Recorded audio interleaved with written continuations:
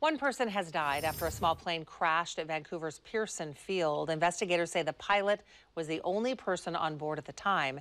Vancouver police will conduct a death investigation, but it'll be up to federal aviation officials to determine the cause of the crash. Fox 12's Marilyn Deutsch reports from the scene. The crash happened at about 7:30 this morning. Vancouver Fire called to the scene after someone reported a fire on the runway. One person who was working in the area at the time told me he never heard a crash, had no idea anything had happened until he saw smoke billowing up over the airfield. Crews from Vancouver Fire put out the flames, but then discovered the dead pilot. A half hour later, this is all you saw: the burned out wreckage of a single-engine Beechcraft V-35B near the end of the runway, turned upside down. Investigators still have to verify the plane's registration number before we learn more about who owned this aircraft.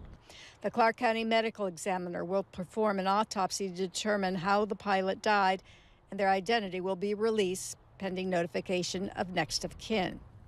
We talked to a number of local pilots after the crash, and while they didn't know the pilot involved, they were still upset. General aviation's a really small community, and just seeing something like this happen and shakes up the whole community, and really just a time for all the community to come together. Vancouver police cordoned off the area, securing the scene for the federal officials who will conduct their investigation. The Beechcraft V-35B is commonly called the Beechcraft Bonanza. More than 17,000 Bonanzas have been built since 1947. At one point, the plane gained the grim nickname of the Doctor Killer, because aviation experts say doctors would buy them but have trouble flying them, in part because these planes have a V-shaped tail, which experts say can make them harder to control than, say, a Cessna.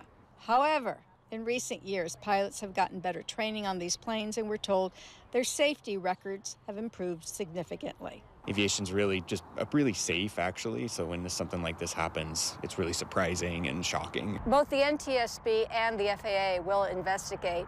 It takes them months, though, before they release their findings. In Vancouver, Marilyn Deutsch, Fox 12 Oregon.